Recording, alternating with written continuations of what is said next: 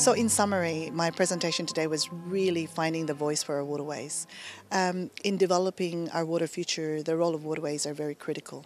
And how do we get their voice? We need to monitor them. We need to understand them. We need to measure what is critical. And then we need to use those techniques to track how effective our solutions have been on our waterways.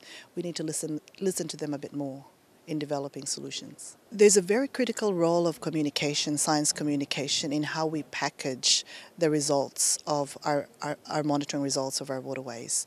As one of the panelists have indicated, David, for example, politicians tend to like looking at visuals. So the challenge for us there as researchers is to make our research palatable to the politicians. And the way we do that is by innovative visualization techniques that would hit the soft spot of the politicians so they're able to invest in making sure our waterways are protected and or restored.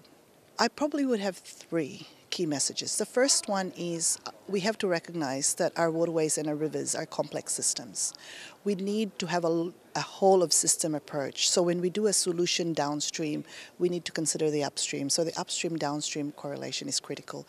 We've heard today about transboundary, how critical it is.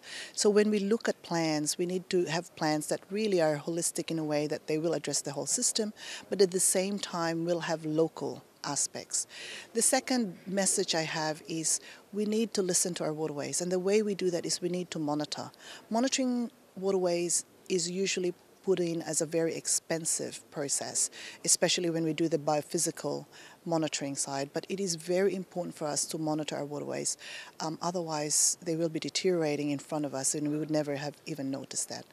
The third one is probably more an appeal to, it's not enough to monitor, we really have to do something. So accelerate the integrated water resource management.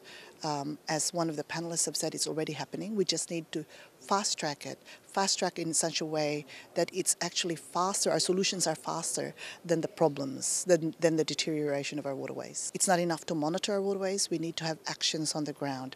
We need to have solutions, and we have to accelerate our solutions so that these solutions will be in place faster than our waterways are deteriorating. I would do the final appeal that in whatever we do, our waterways do need a voice, and all we need to do is listen to it a bit more.